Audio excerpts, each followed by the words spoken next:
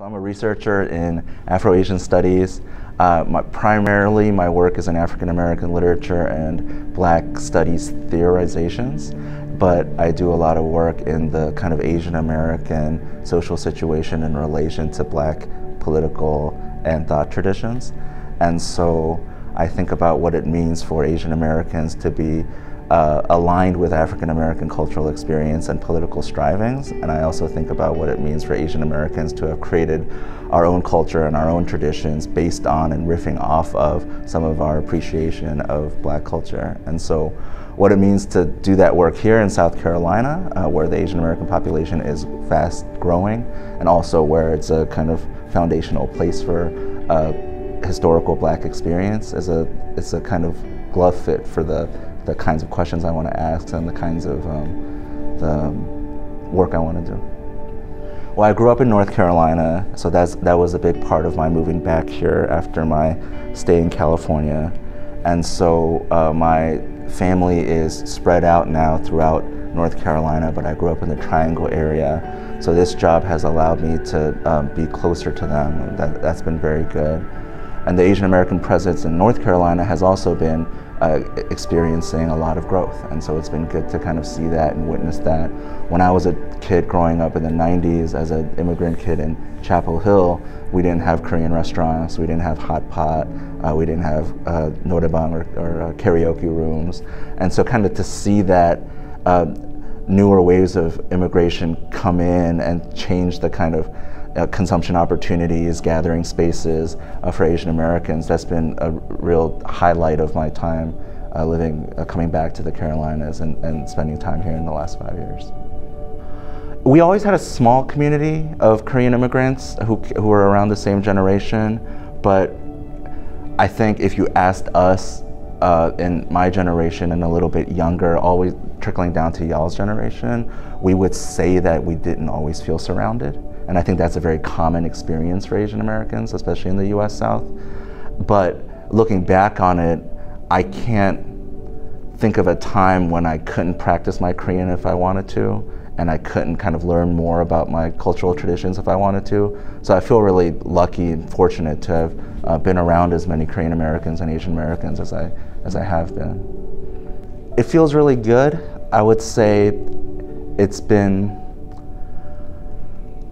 a paradoxical time for our community.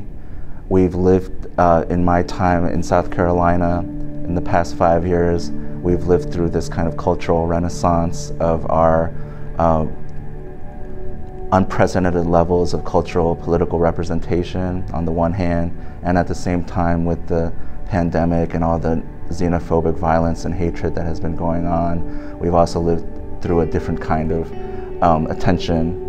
And so it's been a weird, again, paradoxical tension to think about the Asian American racial experience and position in this national era. It's been interesting to do it here because, again, our population is growing quickly. We have forms of Asian American experience that are as wide as anywhere else in the country.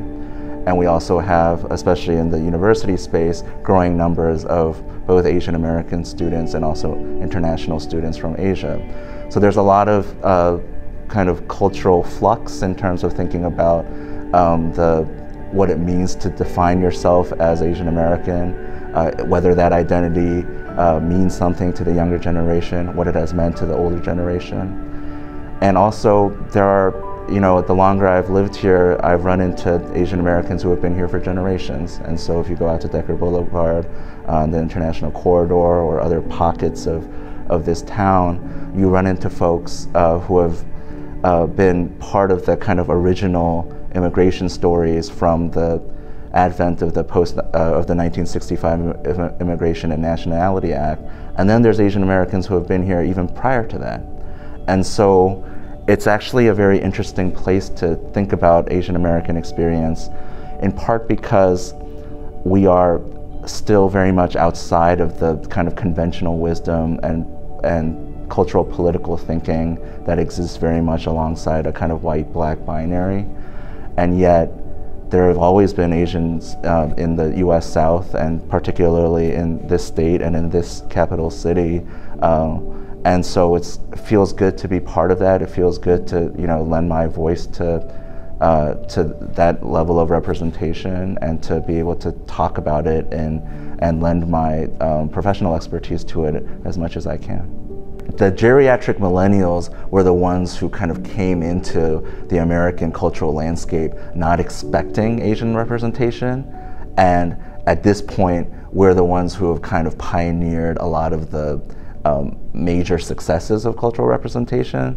So you could think about Simu, you could think about Awkwafina, Anderson .Paak. There's all these figures that are part of Jeremy Lin. There's all these figures who are Eddie Huang. I could just go on. And so there's the fact that Asian Americans got these kinds of voices in the cultural landscape was because of a kind of common racial experience that we had, where we felt like we weren't gonna see it, we weren't gonna see ourselves on screen necessarily, and yet we wanted to be able to think about what it would mean to forge that kind of representation over time. And so one thing about being part of that generation is that it's been really cool to feel like we've had a way to contribute to the larger kind of national discourses about racial representation, anti-racism, anti-sexism from an Asian American position.